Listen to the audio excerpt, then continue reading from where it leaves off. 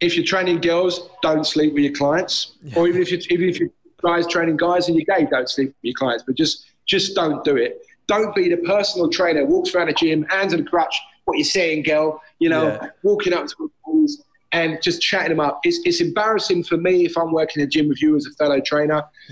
It makes us look bad, and word gets around quickly, and it makes you, it's just very unprofessional, and people won't respect that. You might get laid in once in a while, but you won't build a serious business. You need to treat it as a professional business, and I think a lot of trainers don't do that. I've actually seen around practicing what you preach. I saw a personal trainer once in Brixton, and I kid you not, he sat on a leg extension machine in the gym, eating a bag of McDonald's in the gym, Jesus, in uniform.